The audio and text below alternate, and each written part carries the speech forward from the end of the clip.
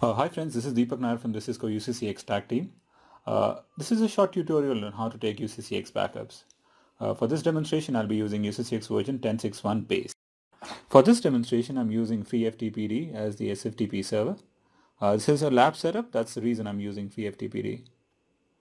So I've created a user called Cisco, and this is the source or the home directory where I want the backup files to be stored.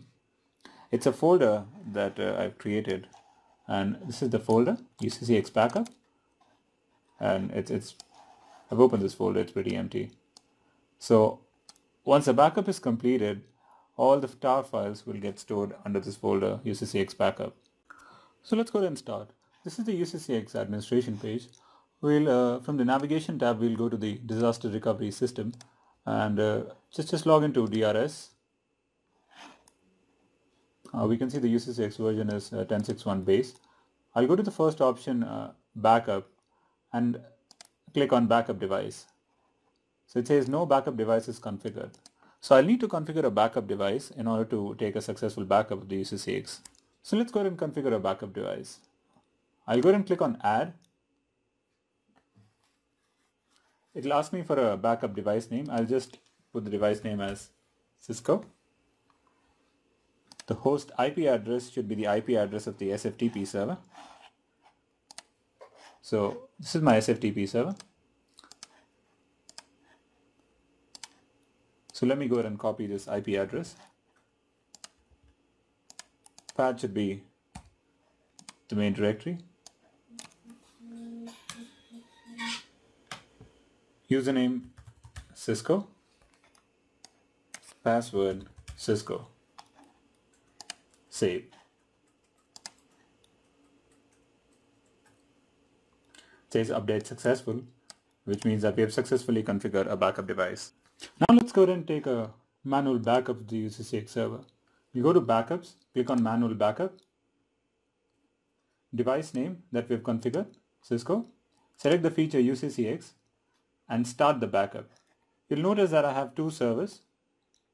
This is all the features for server 1, and this is all the features for server 2. So let's go ahead and start the backup. It says the DRS backup archive encryption depends upon the current security password. During a restore, you could be prompted to enter the security password if the password has been changed. Hit OK, and the backup procedure starts. So let's wait for a few minutes for the backup to get completed. So we can see that the backup operation is in progress, and we can see the percentage completed is showing 20%. And these are the 4 components for which the backup is successful. It's running the backup for UCTB. So let's wait for a few minutes for the backup operation to get completed. So we are more than halfway through the backup operation, and we can see the percentage completed is 90% now.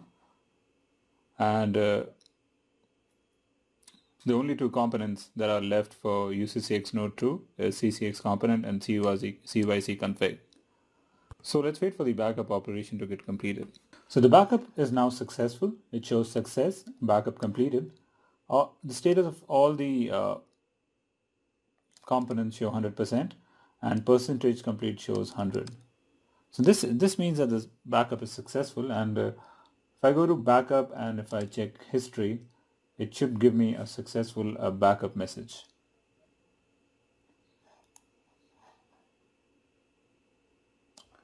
Yeah.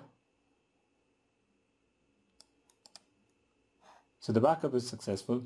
We can use the command line interface to check the DRS backup success event also.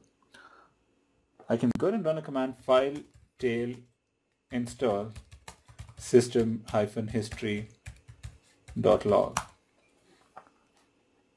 This will show me the start time of the DRS backup. We can see the DRS backup for UCCX version 10.6.1 base started. The time at which it started was 30th of May, 9:40:59, and got completed in about 10 minutes, and then it prints a success event. So I hope this has been informative, and thank you very much for viewing.